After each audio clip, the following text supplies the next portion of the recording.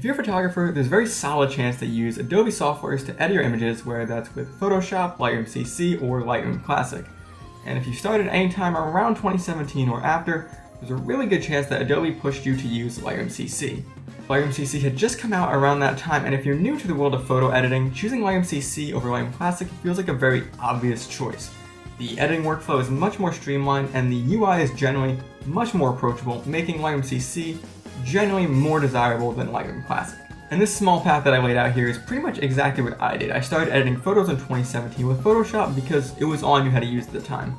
But I was a student looking to explore, so I did end up trying out Lightroom Classic and then tried out Lightroom CC, and that was kind of a wrap. Lightroom CC was much more intuitive to me, so I just went with that. Now I'm not going to do a total deep dive comparing these two softwares because to me, it's really as simple as this.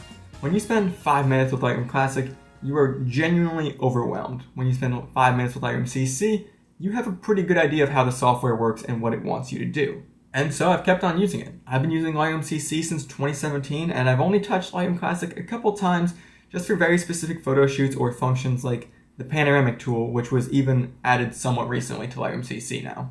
It wasn't until very recently that I started to see some of the flaws of the Lightroom CC, and after I'd seen enough of them, it occurred to me that what I'm looking for in an editing program might be more suited to Lightroom Classic. So while I am going to be personally making the switch to Lightroom Classic, I do want to point out that in terms of editing functionality, these programs are close to identical. There's just a few nuances that I place a lot of value on that are supported by Lightroom Classic. So these are the 3 reasons that I'm taking 1 step backward to take 2 steps forward and switching from Lightroom CC to Lightroom Classic.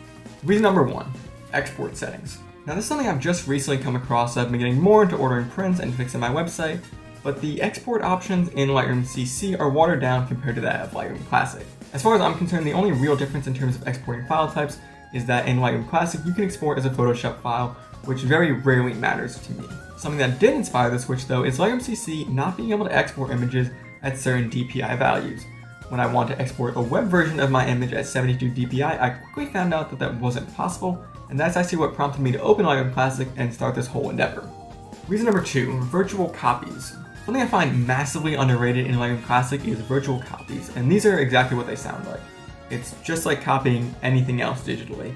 It's the absolute best way to try out different edit combinations and crops, and for some reason that I can't quite wrap my head around, Lightroom CC doesn't have access to this. It has versions which is very similar but somehow works in a much more clunky way. Right-click, make a virtual copy is superior. Reason number 3, storage and online versus offline. This has been the most important factor in determining my switch from Lightroom CC to Lightroom Classic for sure. Lightroom Classic uses a catalog system to show you all your photos that are stored locally.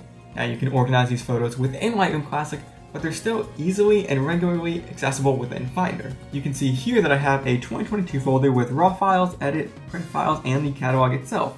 Comparatively, Lightroom CC uses cloud-based storage to make your images accessible wherever they are, and while this is generally a good thing, it's not a feature that I really find myself needing. My whole photography YouTube thing is pretty lean, and I often find that my images really just don't need to be connected in this way.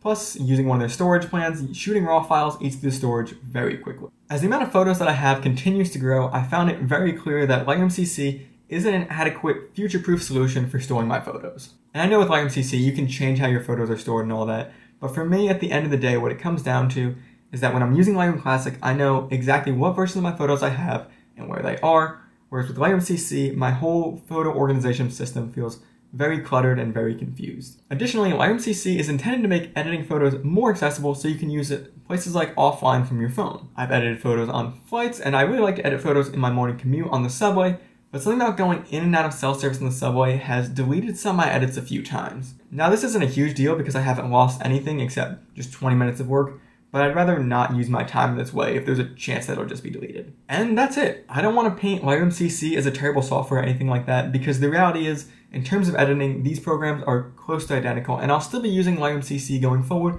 for a smaller percentage of my work. I already pay for it anyways, and it's undeniably convenient for stuff like small projects, quick edits, and posting to Instagram. But as I become a more seasoned photographer, I'm placing more emphasis on proper file management and protecting my images as best I can. So hopefully this video gave you guys a clear idea as to why I'm personally switching to Lightroom Classic, and helps you reevaluate the softwares that you use and if or not they're serving you. Thank you guys so much for watching, and I'll see you in the next one real soon.